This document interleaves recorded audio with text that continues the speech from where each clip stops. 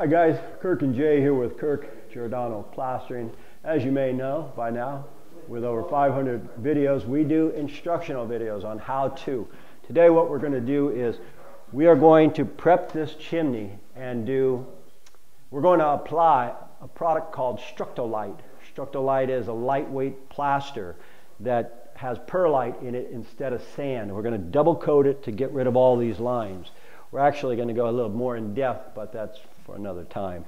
What we have to do first, guys, is we have to, what I was telling Jay is I must score the shit out of this brick with this wire brush, meaning I'm putting my leg here and I'm scoring it. And Jay pointed out that you're doing micro abrasions, meaning after I give it the micro abrasions where I really literally score it because it's paint and I want my applications to adhere. That's first. After I clean it well, then we can use some denatured alcohol, or you could use a lot of other products. Then we're going to clean that. And what that does is it gets all the residue off, because no plaster, no interior or exterior will stick to a surface that is got dust, grime, dirt, moss, or any of that. Then what we're going to do is, I'm using, and a lot of folks tell me, Kirk, what's the difference between the Larson's plaster weld or the Larson's Weldcrete? Plaster weld is for insides, guys, period. It's for inside. It's a liquid lath. It bonds plasters to whatever surfaces. So after we score this and prep it, I'm going to apply this pink stuff. And you see how pink that is right there. So the next time you see us, we're going to do this. It's going to take us about an hour and a half, 2 hours, Jason and I, to do what I just referred to. Then we're going to come back and I'll show you how we apply Structo-Lite plaster to this chimney here. Okay guys, so we don't switch to the next scene and you say, gee whiz, how'd those corners magically appear? We are putting these corners on because we want to reinforce these, and what I generally do is I'll use a magnet with a 1/4-inch nail, pop these guys in on the grout or in the grout. If we try to go in the brick, what happens? We explode the brick. So that being said, these are all going to have just like this. What we'll do is we'll put a corner, remove this soapy water. And by the way, guys, I take soapy water after I've cleaned it, and we remove all the residue of the denatured alcohol. Last thing I'll show you before we start, I'll take a regular corner aid, this right here. I cut this much off of it. Why'd I cut so much off of two at one time? Because these guys are going to go right here, and then I take my 1/4-inch nails and I go in the grout. If you go in the brick, all you do is shatter the brick. The next time you see us, we'll actually be doing the Structo-Lite finish. All right, guys, we are at the stage where we're going to show you how to spread Structo-Lite. And you might have asked the question, you've done 500 videos already, if not more, how come you haven't showed how to use Structo-Lite? Structo-Lite, it's a pretty good product. In fact, we used to use it a lot when I was union. It comes in 50-pound bags. Back when I was applying this stuff, when I was a union plasterer, they had 80-pound bags. That's back in the early 80s. And can you do back-to-back coats? Yes, I'm about to do back-to-back coats. And the reason I haven't used this in so long is because generally what I'll do is I'll do a scratch coat and a brown coat and finish same day. This particular stuff, you can do back-to-back base coats, say like a scratch coat and a brown coat, and then you rod it or derby it with this right here and leave it rough for the next coat. And it used to be, this stuff you needed about 4 hours minimum before it would set. What we would do when I worked union is we'd put it on and we'd do mainly hospitals, schools, meeting rooms, a lot of commercial projects with it because it has a high fire ratio. But for the sake of what we're doing now, it's perfect for this. What I'm going to do is I'm going to scratch this, I'm going to turn around and brown it. And one thing we did here is I put a little bit of gypsum in this. The gyp is what luminite is to Portland stucco. Now, what is that? That means it's going to accelerate, because I don't want to I don't want to come back here twice. What I'm going to do is I'm going to scratch this, I'm going to turn it right around and brown it, then I'm going to rod it, and I'm going to let that set.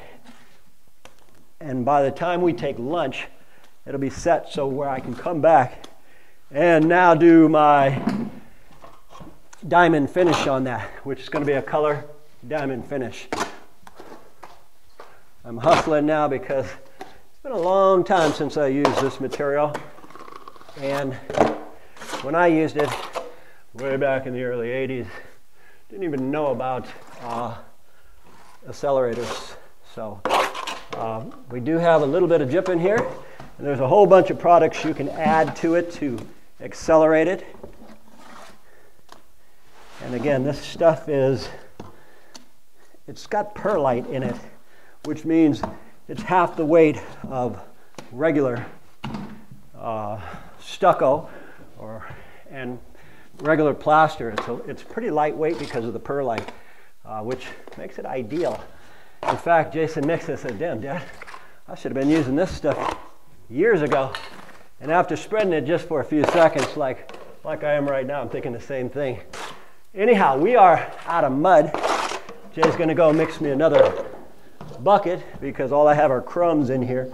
So when he brings back that other bucket, I'll put my second coat on and show you how we rod that, and that'll have to wait. Then when I finish everything, I'll show you the results. All right, guys, before I finish up, I want to show you. This is what we're using, Structo-Lite.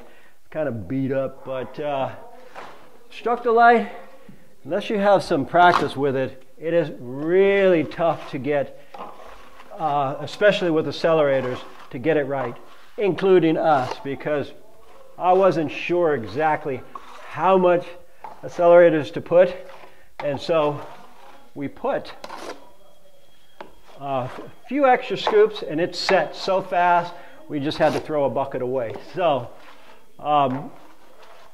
if I were you guys, I discard the accelerators if I'm having a hard time with them, and I do this stuff for a living. But anyway, getting back to the Structo-Lite, it's perfect for this because again, it does have a higher ratio, and when it starts to set, it's just like all the rest of the muds that I show. When it starts to set, you use a little bit of elbow grease and just get it as smooth as possible. Earlier, when a second ago when I was explaining it, it started to set and I had to use a lot of muscle, and then I thought, heck with this. We just threw it away. So it does take a bit of practice to use this. With this consistency here is about right. It's a crapshoot, guys. Ron Roberts, a good friend of mine, who's one of the best in the business with this, he told me earlier, he said, "Well, Kirk, you know, it's going to be a crapshoot if you put a handful or a couple scoopfuls. You never know what you get when it's pre-mixed like this." And it is. But anyhow, getting back to what I'm doing is I'm going to go ahead and finish all this up. And when I'm finished with everything, I'll show you the results, guys. Okay, guys, lastly, what I generally do is right now is I want to leave this particular finish rough. A lot of folks who say, "Kirk, how come you never use Structo-Lite?" is because, again, I do same day systems where I do scratch and brown and finish. Now, this particular material is you leave it rough so it can accept the third coat.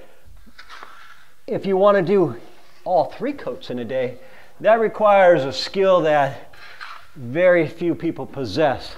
I'm doing it this way, but I don't recommend anybody do 3 coats with this because, again, you try to trowel this. This is my second coat here. Now, if you try to trowel it without the accelerators, it just sticks like glue on the trowel, so it doesn't work. Anyway, guys, that's the answer to you folks who say, how come I never use the Structo-Lite? Because I do same-day systems.